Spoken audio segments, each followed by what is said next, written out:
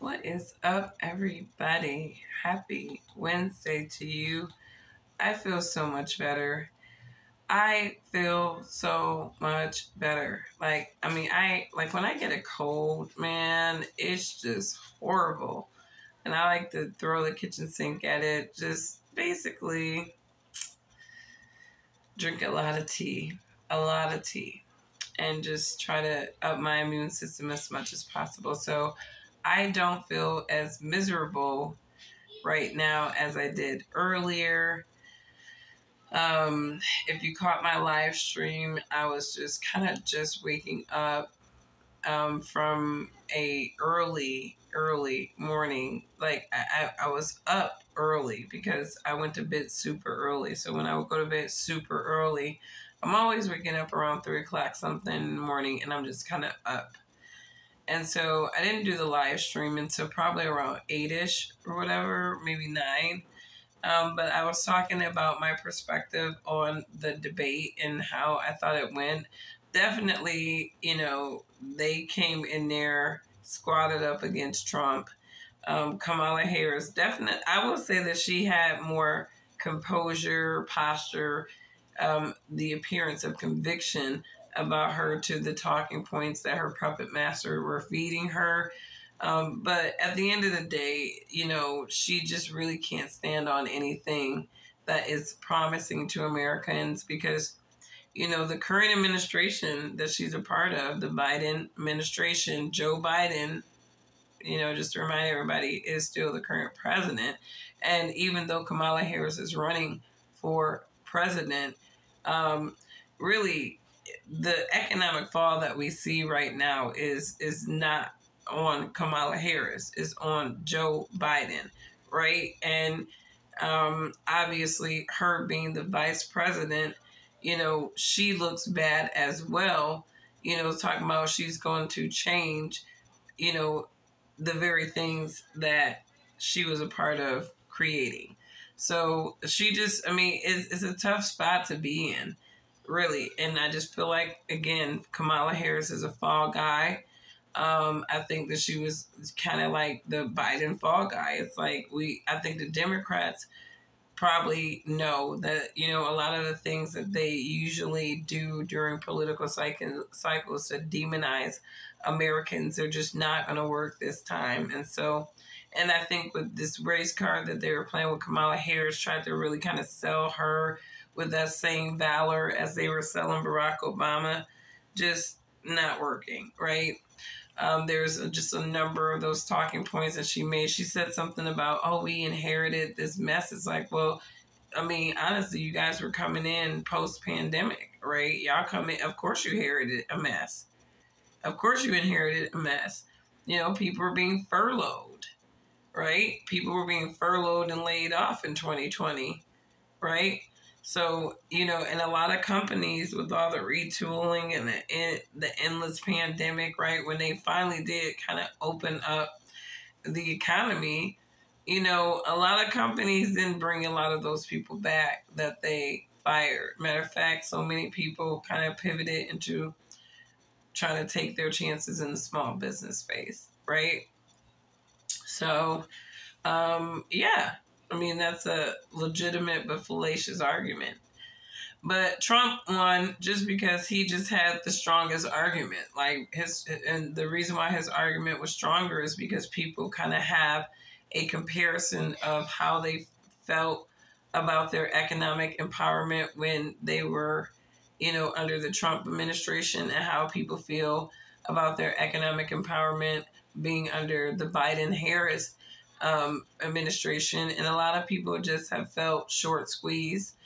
They feel like any hope or dreams that they have of kind of meeting whatever, life goals that they may want for themselves is just becoming an illusion, under an administration like this. And I think a lot of people are just getting tired of just feeling so economically pressed, and that's reasonable, right? So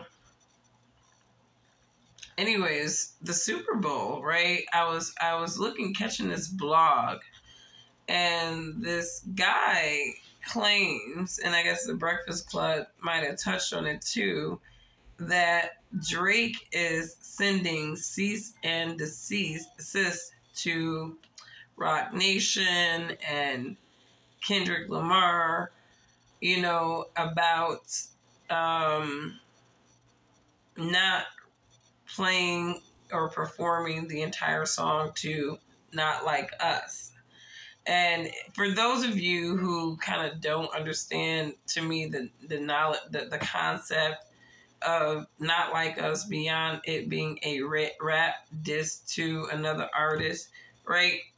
He was really sort of taking stabs at these gatekeepers. And these gatekeepers come in many colors.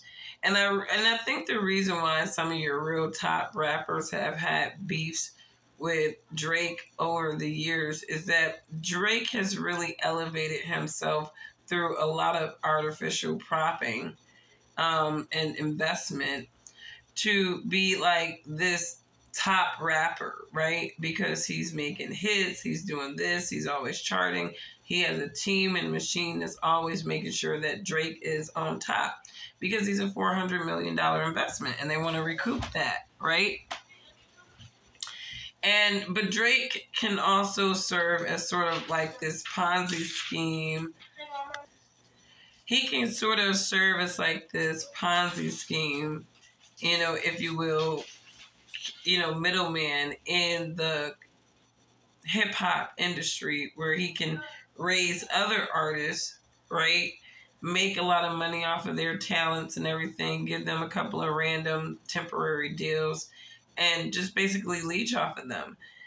And, Not Like Us is to me one of those things where there are certain people who like to cosplay as Black, but at the same time, they're not really strongly rooted in what it really means to be Black.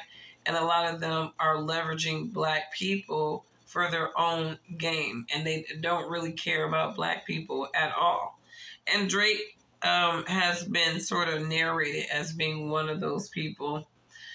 And I believe those narrations on so many different levels because obviously he has a leverageable side that most Black hip-hop artists do not have. Right? But he's sending cease and desist because he doesn't want the edophile aspects of that song to be published because Not Like Us is a very catchy song. Once you start playing it, I have the song on repeat. I know every single lyric to that song. Like, it's just a very catchy bop. You go to the clubs and they say Kendrick can make club bops. Well, he proved them wrong. And he made the ultimate diss track on one of them. But really, to me, that's a foundational Black American Ados Freeman anthem. That we are a distinct group of people. And there are a lot of people that want to keep us down. They want to be like us. All the while, they want to leech off of us. They want to be like us. They want to rob our intellectual property and value, right? But they want to continuously narrate us as being lower and inferior. I don't know a lot of people who will sit there and try to copy people that they perceive to be inferior and leech off of them. But yet, here we are, and this is the world that we live in, right? They want to act like Black people are so low denominator, but it just seems like some of these people can't even look appealing without Black people. It's crazy. But I gotta believe that this is something that Drake is doing because obviously that particular line, he took I think Drake is really taking a huge career hit after that rap beef, and it's his own damn fault because you shouldn't be playing with people.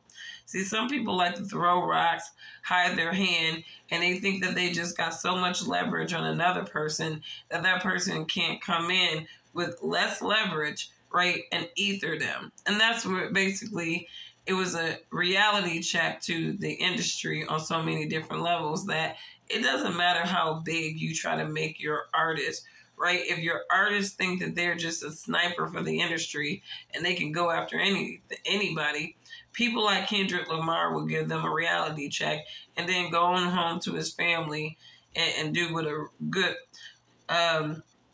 brother Israel will do and provide. So, I mean, I think that, Drake is trying to save or salvage whatever is left of his career, and having Kendrick Lamar really just perform is bad enough that Kendrick Lamar is headlining the Super Bowl, but it's going to be 10 times worse when you have that huge Super Bowl audience talking about you're trying to strike a chord and it's probably A minor. And when the whole Super Bowl crowd is saying that, and you, Drake, trying to look and gamble on the Super Bowl in peace because you owe a whole lot of people money, right?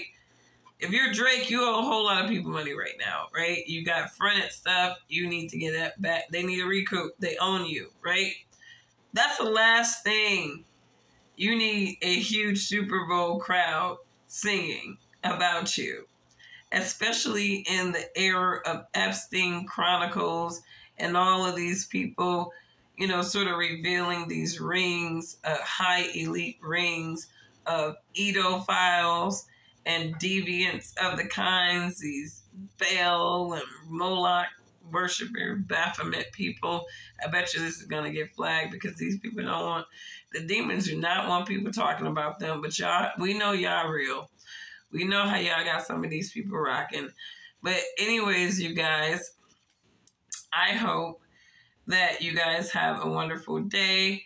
I didn't have anything else on my radar. Shout out to Shannon Sharp.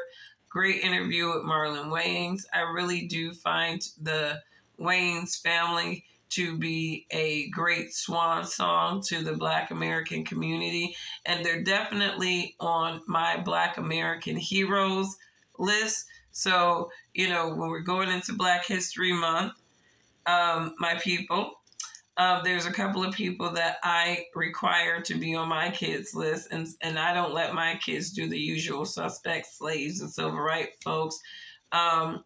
Ursula Burns, Barry Gordy, Lonnie Johnson, the Wayans brothers, and the Wayans family. These are all good people to have your kids do for Black History Month. That's just my take. We need to start showing a progressive look of Black Americans, and Ben Carson, we need to show those things, right? Beyond these usual suspect who the Democrats think that our kids should be glorifying, right, with their usual suspect list. Challenge the system. And I've been doing that. And I've been doing it now where the teacher tried to be slick last year, and I didn't even know who my daughter was doing for Black History Month, right? Because they're just so adamant on our kids covering slaves. And sure enough, my daughter did a history project on somebody who was a slave. These people are undercover bigots, and so are their curriculums. So that's why you have to do your due diligence as a Black parent at home to at least weave in 1 hour of tribal lessons and history, world perspective, and logic teaching with your kids, because these people are not remotely trying to condition our kids into having that pattern of thought. They're trying to disenfranchise them with all these struggle junkies. Obviously, they're trying to maintain Black marginalization, and all that good jazz. So, anyways, yeah. And then you got puppets like Tiffany Haddish. It's like, this girl is, oh my God, this girl is just, Let me stop.